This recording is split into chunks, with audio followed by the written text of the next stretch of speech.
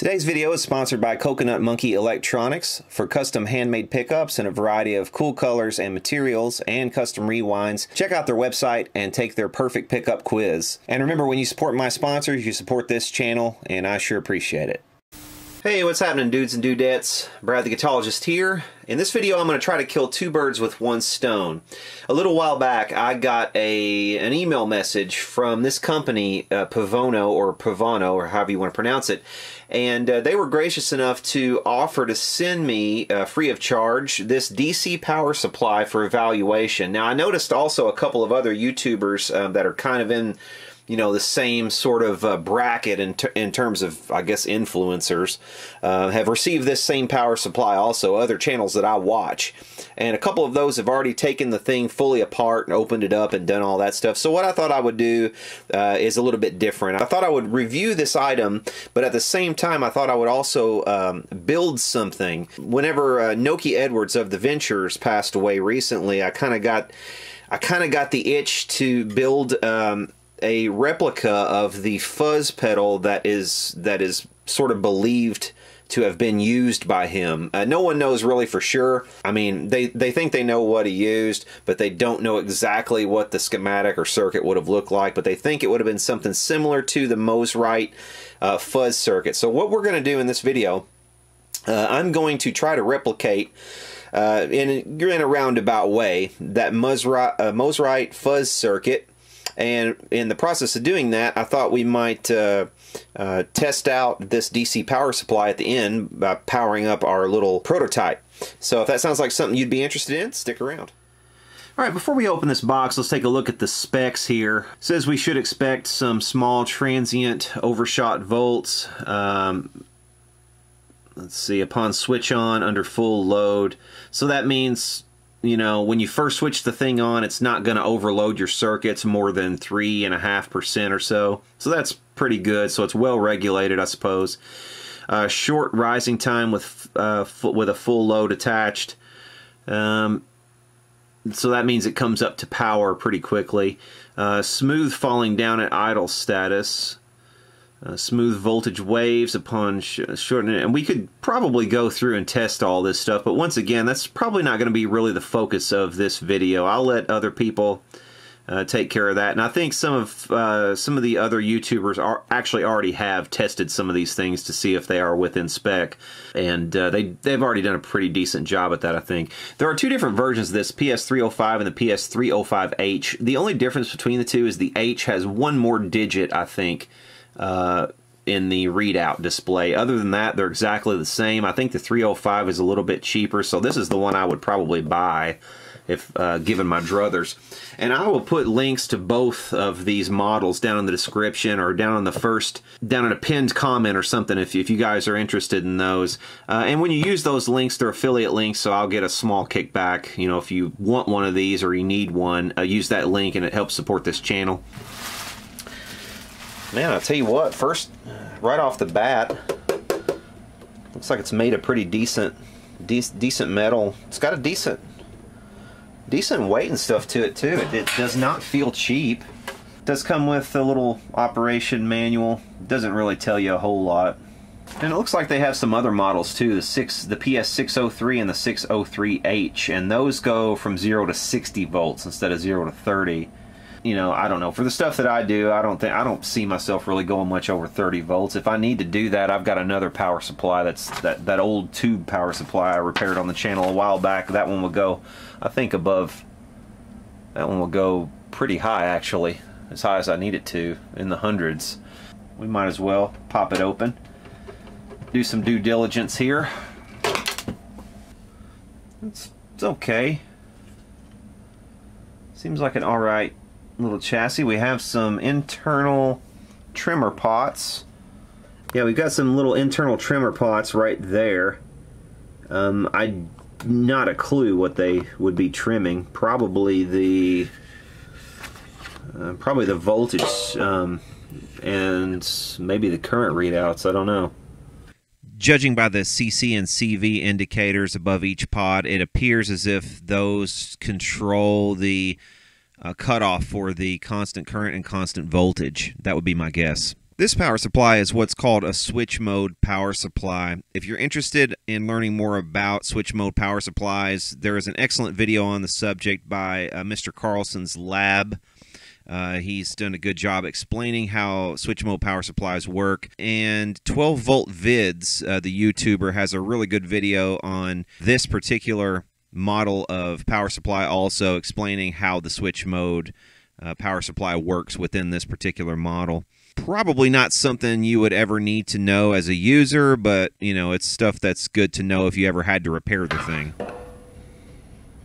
It looks like it's put together reasonably well. I mean, I don't see any real junky construction or anything here. I mean, it's, you know, they've got everything secured to the board, you know, where it should be. This little bracket right here is not, it's kind of tack welded in, and it's one of the main things holding this board up.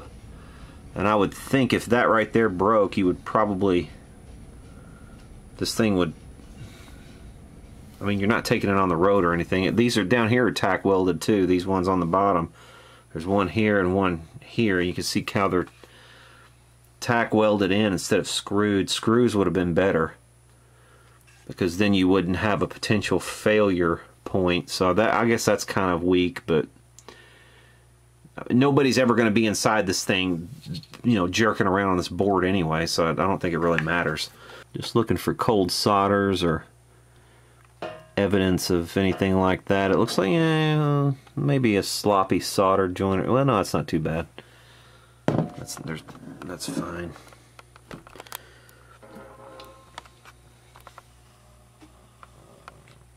And that one maybe is a little bit sloppy.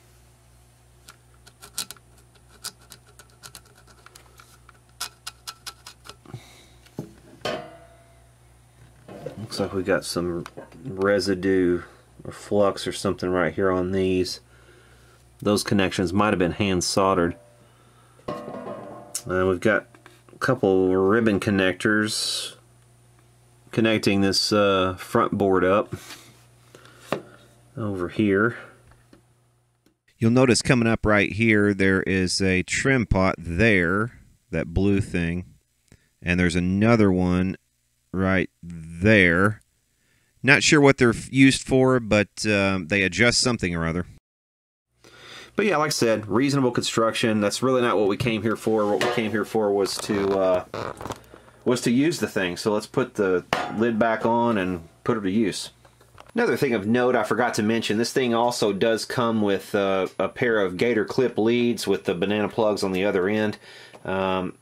So that's convenient. I was actually going to search around for some plugs, and I realized, oh, they gave me some.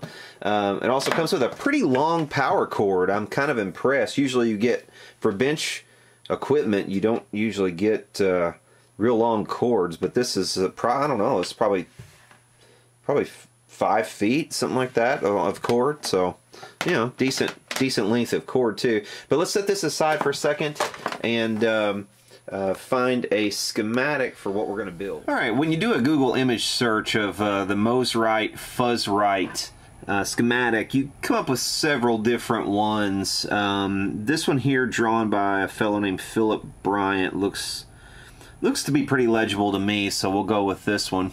So what we need to do is get a parts list off of this and just basically accumulate all these parts together in one spot, and then we will breadboard it and put some power to it and see if we can make it work.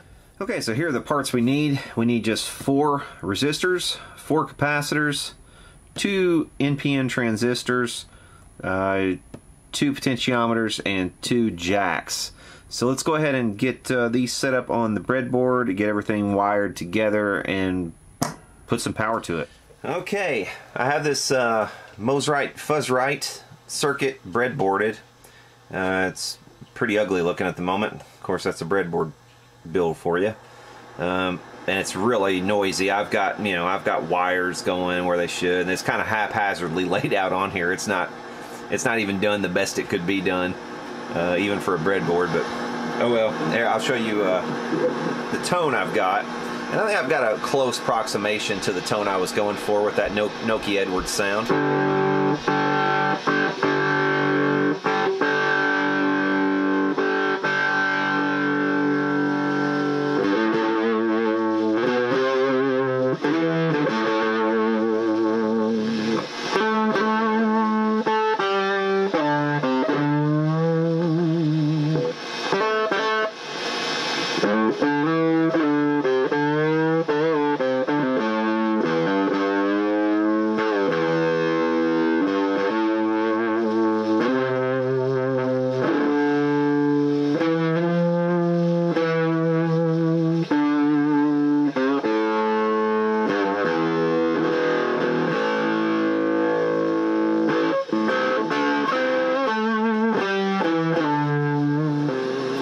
again, just really noisy. You know, obviously it's a breadboarded circuit, but I guess I could build one of these out, and just for the hell of it. I think I might also experiment with building a big muff at some point. Don't know if I'll do that today. But yeah, you know, this power supply, back on the power supply, which is the reason for the video. Right now it's only registered in volts. I don't think it's drawing any kind of appreciable amps. It's too small really to be even registered. And as a result, the internal circuitry has got this thing set to constant volts. Now if I were to put like a big resistor or something on here and crank it up, which I could do for you here. Let's see, how about this little guy? 50 ohms, and we'll try it out. There we go. See, now we're registering some amps with that resistor hooked up. And it's still on constant voltage, so I can dial it up. And again, this thing will handle 5 amps, and I'm only at a half an amp right there, so I'm all the way up to 30 volts. Let's see. So voltage-wise, it'll go up past the rated voltage. It'll go up, you know, about 31.9 on this machine. Yeah, that thing's starting to get a little warm now. What are we up to? Maximum 177 degrees, 183, and climbing 85.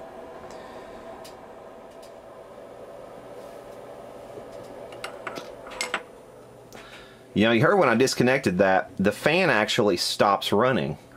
So the fan, internal fan on this thing only comes on whenever, you know, you have something to cool down, whenever it's working hard. Which is kind of cool, because if you don't like background noise on your bench, or especially like me, if you do a lot of videos, you're shooting videos while using something like this, and if you're breadboarding stuff out and it's not drawing anything, you don't need the fan running the whole time. So that's, you know, that's kind of cool that it doesn't sit there and run constantly. All right, let's see. Ready? Got some sparks there. See the sparks?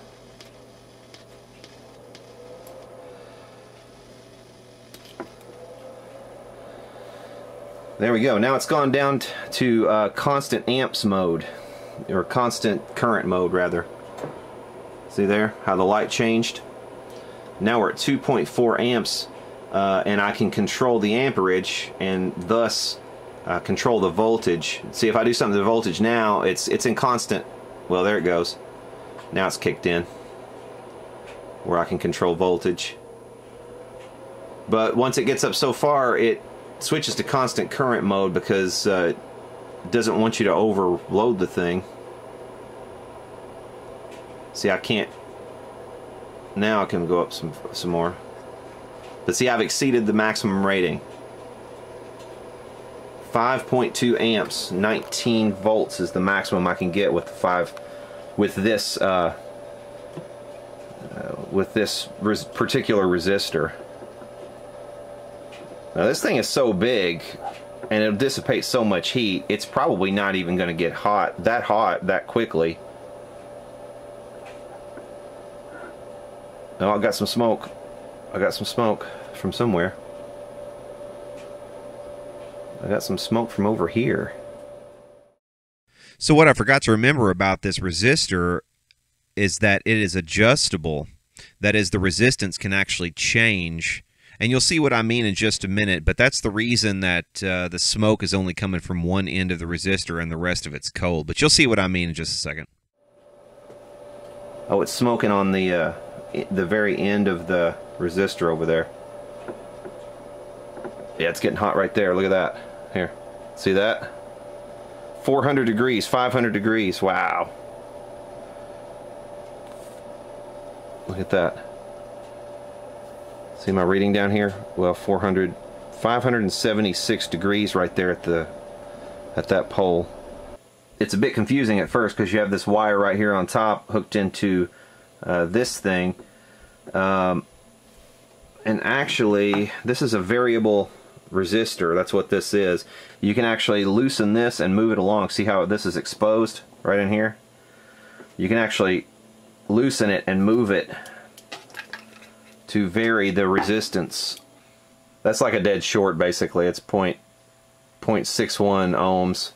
So I would have to actually move this or cut this wire, one of the two, unscrew, because see the screw, and it moves, and there's a contact being made right there. So the only thing really getting hot are these first couple of windings right there on this resistor. But it didn't burn it up. So yeah, that's going to conclude our little demonstration on this Povono PS305. I hope you guys have enjoyed this video. If you need one of these things, I can highly recommend it. It's, I mean, for the money, what is it, like I said, in the $50, $60 region, somewhere around in there. I mean, it was one of the cheaper ones you can possibly get, and to be one of the cheapest ones, it's decent quality. So, you know, if you're looking for a DC power supply for your bench, or if you want to do, you know, stuff like I'm doing here, if you want to do some breadboarding, I'll put links to the breadboard where you can get one of these, and also the little wires that you can use with your breadboard that are already pre-cut and all that stuff, along with where to get one of these things. And you can, you know, start building your own little pedals and stuff without having to dig for power supplies all the time. You have this around, so you can, you know, you can vary the supply, because some pedals that you're going to come across, or some circuits, will need more like 12 volts. Some will need more like, most will need 9 volts. Some even will use like 6 volts. So, you know, that'll allow you to vary your voltage very easily, vary it very finely as well, because you have a fine adjustment as well as a coarse adjustment.